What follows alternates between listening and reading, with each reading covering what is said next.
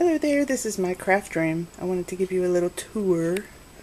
I just finished reorganizing it. It's still not perfect, but I'm happy with what I've got done so far. So when you first walk in the room, I've got my little sign on the door. It says, "Don't bother me." I made that sign. I got an old t-shirt that didn't fit. It's too small for my big body, so I just cut off the front and I cut a section off the back, which is the same. I don't know if you can see that back there. That's the back. And I sewed them together, and I think I put some fiberfill in there. Yeah, I put some fiberfill in the middle, like a quilting thing. Yeah, I did, because there's a little tiny bit of quilting here I did. Not real quilting, just stitching around the head of the little sheep. Anyway, and I put some little sequins on the stars to make them sparkle a little bit, and I put some lace around the edge. So that's my little door decoration. And when you come to the left, I've got some art up here that was on clearance at a craft store, so I grabbed it. It's got embroidery on it in there. So this was probably an embroidery kit that was made, and I did that. I colored it with my little coloring pencils. I didn't draw it, of course. This came from the Celestial Seasonings website, and I just printed it out and colored it. And this is my little bookcase that holds, I've got a bunch of old knitting books down there and some new ones too. And then here is almost about half full, so I've got room for some more books and magazines. And the whole top shelf is filled with knitting magazines. I've got Knitters magazine, Interweave Knits, Knit and Style, Creative Knitting, Knit It, Knit Simple, Vogue Knitting, and the old Family Circle Easy Knitting, which was actually made by Vogue Knitting as well. And some British knitting magazines at the end. I really like them. The Knitter and Simply Knitting, and what else have I got? Let's Knit, is that what that's called? Yeah, Let's Knit. Anyway, so there's my knitting magazines on the top. Then up here is a little cabinet that I found at a thrift store that's perfect for holding all my little notions for knitting. I've got a yarn meter that measures how many yards of yarn you have, and tape measure, needles. I can't remember what's in there. More little gadgets. Stitch markers. This is just different things. A little pom-pom maker and some snaps. And my needle gauge, and some points for a boy needle master, and little row counter. Bobbins, yarn bobbins for color work. Cable needles, a little teeny tiny cable needle for socks. Looks like a toothpick. My friends teased me about that when I bought that, but I like it. Stitch holders. Yeah. And keys to my old car. Point protectors, which I never use. So if you want some point protectors, let me know. I want to get rid of them. Stitch markers, which I never use either, but I really like these little sheep. I've only used those ring stitch markers. They're just easier for me than these fancy things. Those fancy things are just pointless for me. And I have extra batteries for my lighted crochet hooks.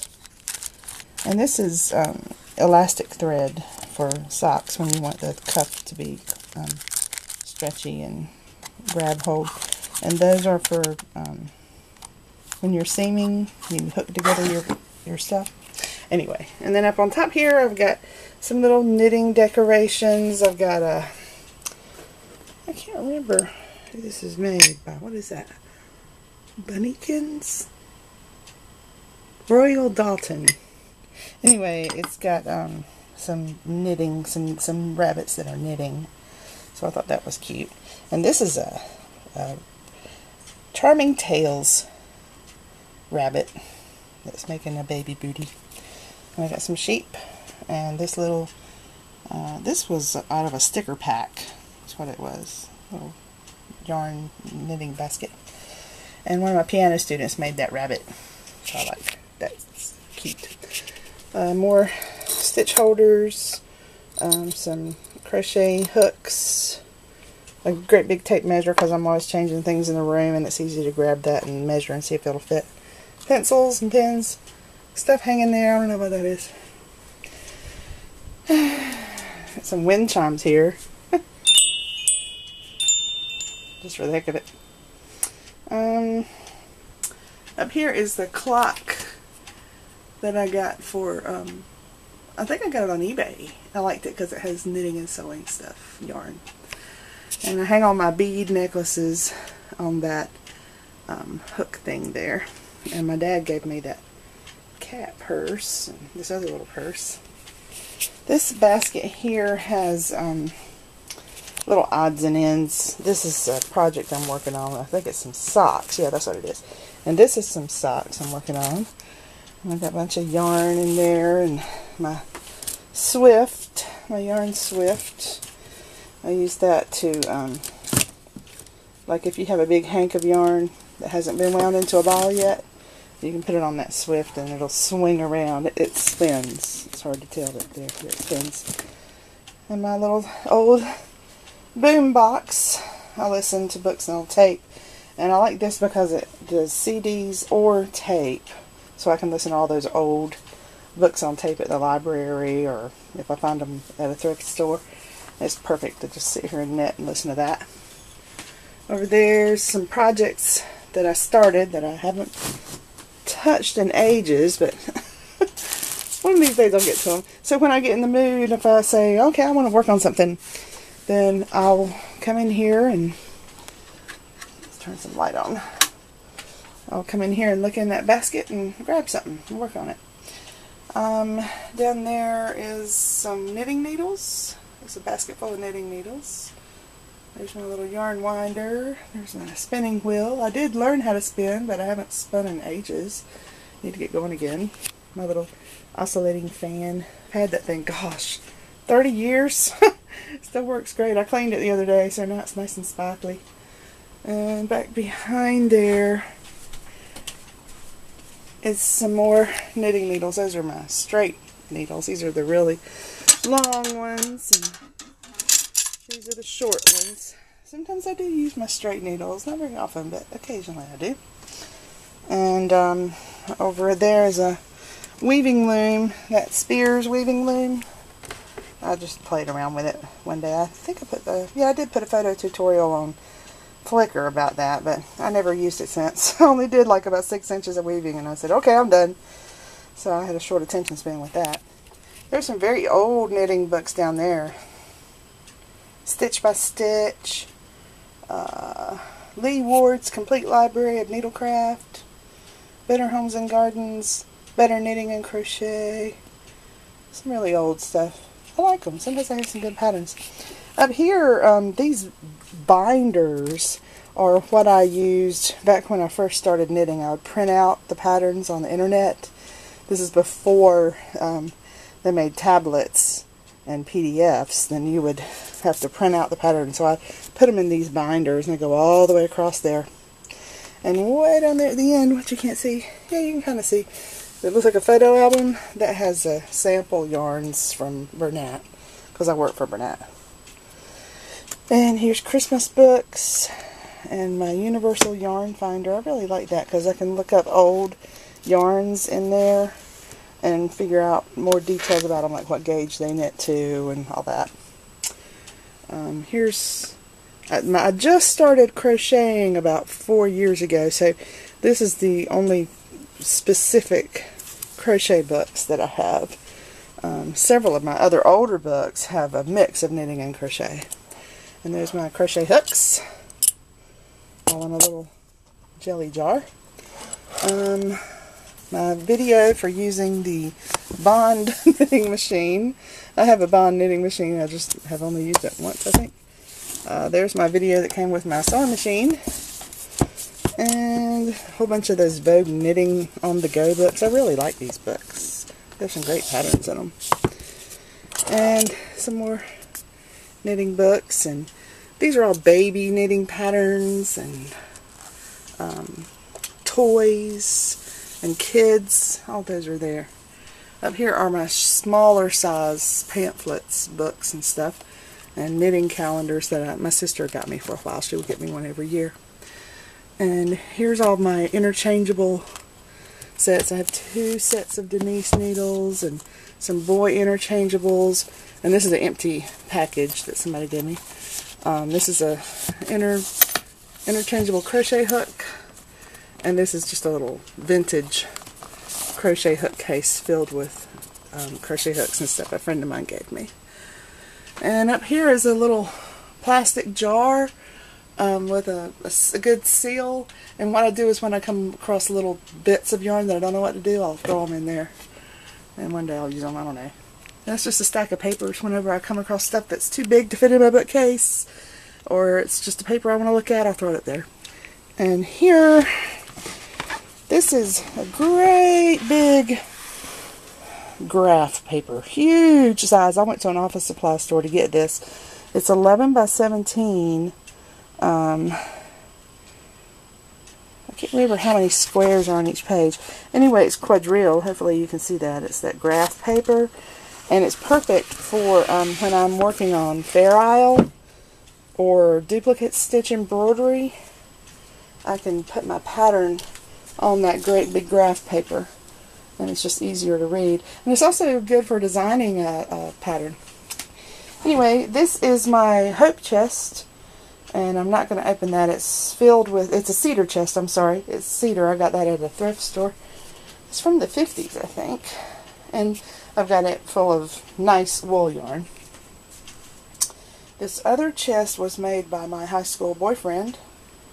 And it's underneath my spinning wheel because it's full of spinning fiber. Wool and angora and all that. This over here. This is Embroider with Love. I got that at a thrift store. I thought she was cute because she's got knitting needles in her hand. Isn't she cute? And up there's a project, a little baby blanket I'm working on. And here's a big plastic case, of course, filled with yarn. Keep on coming back over here. There's a basket of stuff I'm working on right now. I'm making these little tiny baby booty with the Bernat Pipsqueak yarn and the Bernat Softy Baby. So you can find another video about that soon. I've been making videos. And here's some Bernat Tizzy. I'm wanting to make something with that. And some satin. Because there's 2 or 3 babies right now I want to knit something for. These 2 boxes down here have yarn in them, of course. This is nice cotton. And that one down there is mill ends that I grabbed, big bags of mill end yarn. Those are more yarn all the way down. I've got 1, 2, 3, 4, 5 high. The bottom one has novelty yarn. This one here has, ooh, that's just a mix of different yarns. I can't remember exactly what's in there. That's baby yarn. This one's baby and, oh, that's pompadour, baby pompadour yarn. And that one up there is sport yarn. Over here, this whole stack is also 5 high. You can't see it, it goes all the way down to the floor down there in the corner. That's all wool yarn. I don't use wool very often because I live in a very warm climate. So I do have the wool yarn when I want to make something for a friend who's in a cool climate, or if I want to make something for charity that calls for 100% wool. This basket is more projects I've started but I haven't finished. startitis, I guess you call it. Just some junk here. In fact, this is some lamps I'm wanting to hang up in here. Some paper lantern lamps and a lamp with some yarn hanging down on it. I thought this would look pretty in here. Just haven't hung them up yet. And this little plastic thing here is filled with cotton yarn for making dishcloths. And then I'll back up so you can see my rocking chair. That's where I like to sit and work on my knitting projects that take a lot of thought. The reason why I like this is because I have a music stand here. I'm going to turn this light off now. I have this music stand here to hold my knitting pattern, and I can put magnets and move them down to where I want to use them to mark the pattern. Got a little cable needle here and pencil. I just like my music stand for holding knitting crochet patterns that have details that I need to read. It's just easier that way. And this is my light. I got it on clearance at a craft store. And this one has magnifying glass. And I covered it with a little knitted hat that I made. It works real good. And a little hook that'll hold your pattern. But I don't need it because I use my music stand. Now back over here to this wall. I already told you about that stack. Now this here is a big blanket that I'm making for my son. He said he wanted a blue blanket. So I've got a whole basket full of yarn here and working on that. That's an easy project because it's just knit, knit, purl, knit, knit, purl, knit, knit, purl. You just cast on a multiple of 3 stitches. And you just knit, knit, purl, knit, knit, purl, knit, knit, purl on every row. So easy. So I like to grab that. I can just grab the whole basket and take it. Like if I'm going to a knit meeting or knit together, or if I want to watch a movie down the hall, I can do it that way. And grab that and work on it. Back here is, I like these hat boxes. These pretty round hat boxes. And somebody gave me these two. And I think those are for fancy lingerie or something. But I never got the lingerie. All I got is the boxes because somebody gave them to me. And I have nicer yarns in there like mohair or mohair blends. And some yarns that I want to use that I have a project in mind for. I'll throw them in these boxes. Let me move this basket here. Right there is my Bernat mystery blanket that I started on but never have finished. I need to get going on that. And this is some baby yarn I just bought the other day. And there's another little cedar chest here. It's a little tiny one. It's a toy chest originally, I believe. And it's got real nice yarns in there too. So I try to protect my fancy yarns in cedar. And in the other places where I have yarn that is attractive to bugs, I'll put bars of Irish Spring soap. That's a secret I learned on a website. And it works because I don't ever have bugs in here. Here's my little step ladder. And you'll see why I need that in a minute.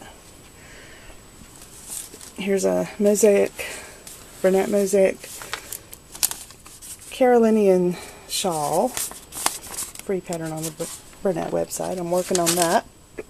And underneath that is my temperature project. I'm working on that. Oh, and here's another light. This desk light, it turns on real easy. And I use that a lot for when I'm making knitting videos and crochet videos. I have my little chickadee stuck on here. So cute. I got that in the mountains of North Carolina. It's ceramic. And it has a little hook down here. I can't get it undone, but it hooks on, so it looks like he's roosting. This basket has more projects I'm working on. I'm using this cotton to make a what is it called? Bandages for leprosy. That's what it is. So I want to make it. I have just gotten started. I got this DK yarn set aside because I want to make some yoga socks. And these are squares that I'm making with the Vicky Howell sheepish yarn. I want to make a scarf out of that. And that's that Bernat bamboo yarn. I'm making a crochet vest. There's my hot chocolate. Man, I want a sip of that. Oh, that's good. I got some water. And these are my little tiny stands, my little tripods to use with my video camera when I make videos. It works so much better than a tall tripod. And this is a big desk. That's where I'll do my videos now. Down underneath the desk I have more projects that I'm working on. I've got a big, what's that thing called? Oh yeah, that is a cabled cardigan made with Bernat Softy Chunky. And that old orange, let me turn this light on over here so you can see it.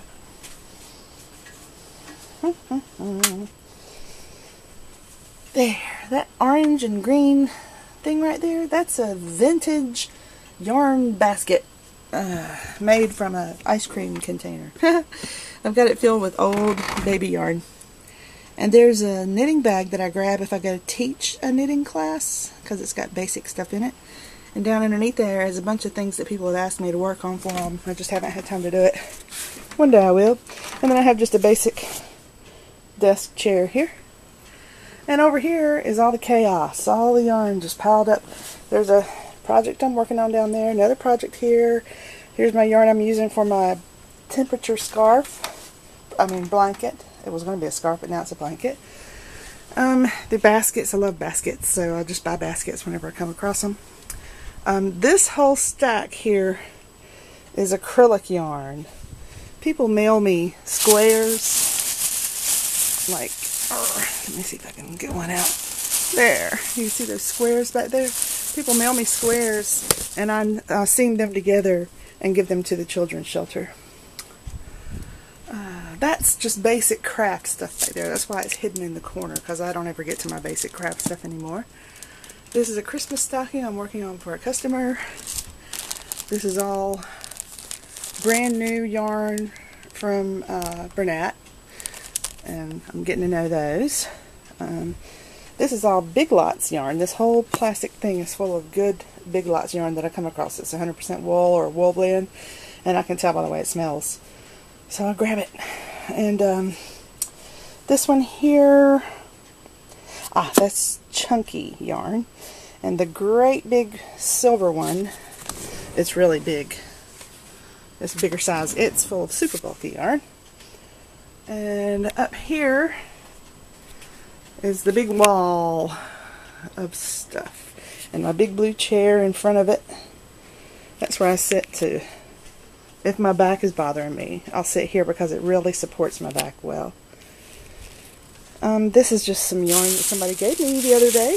So I need to add that somewhere in the room. And there's my big chair. I'm going to move my big chair out of the way. I like my floor in here because it's easy to slide things around. It's just stick-on tiles of from Home Depot. This looks like parquet, but this is not the size of the square. The square is actually 12 inches. Big old squares. And I put this in here myself, and so glad I did. It's nice and sturdy and slippery. Perfect for sliding things around in the room. These are my shelves up on the wall. I've got fabric up there because I never ever get to my sewing. I'm too busy knitting right now. Up there's dishcloth cotton and crochet thread. And there's some new yarns by Bernat and some other yarns that I ordered that I haven't used but I'm wanting to use, so I have them out so I can see them. And over there's sewing patterns. I've got over 200 sewing patterns. I've got those stored on a database so I know what I have. This is some vintage nylon yarn for making socks. I love that box.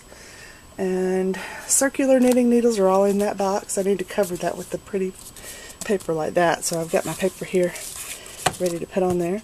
This box is filled with labels from all the yarns that I've used. So that gives you some idea. It's filled. It's like, oh gosh, 14 inches deep and about 6 inches tall. and it's filled with labels of all the yarn that I've used. I keep the labels because sometimes they have patterns on them, and sometimes you can't find those patterns later, so I have it. Here's some more yarn. This is some Peyton's and some Bernat yarns, because they're owned by the same company. I work for Spin Right. And this up here's some vintage yarn that I found at a thrift store, real cheap, and I love the way it feels, so I want to use it. And one of my friends made that for me. So cute. And this has little jaw clamp things that I use for when I'm seaming together. It's little hair clamps for girls, but they work perfect for holding knitted stuff together. And I like the way the little box looks too. Little paper for writing, cord for making purses, and these plastic things. They used to be made by Yafa, I think. Anyway, I've got 1, 2, 3, 4 of those, and they're all 4 drawers high, and each drawer is filled with yarn. So you'd say I'm a yarn addict. sock yarn, and I have sock patterns with it, so it's easy. Wool acrylic blends, and dishcloth cotton. I've got tons of dishcloth cotton. Unger Fluffy, a whole drawer full of Unger Fluffy. That's plush yarns, kind of, not chenille, but kind of fluffy. These are nicer baby yarns, and some other yarns. And that's just a mix of different yarns I just throw in there. Those are acrylics and mixes. There's some chunky and all kinds of stuff. Baby yarn back there. I do know where everything is most of the time. Sometimes I can't find it, but most of the time I can find stuff in my room. So anyway, now we're at the end. We're back at the sheep sign. That is all. Back behind my door I have a ironing board and a bunch of purses. And my knitting machine, which one of these days I'll have time to sit and play with it. I'm too busy actually knitting with needles. So that's my craft room for all of you who have been wanting to see. Oh, and this little bucket here. I keep this bucket under my chair. Sometimes when I'm working on a project, somebody gives me a ball of yarn that they wound by hand, and it rolls around all over the place. So I just throw it in the basket, and it keeps it from rolling around. I like that. Anyway, that's my craft room. I hope you enjoyed the tour. I hope I didn't run my mouth too much. See you later on. Bye.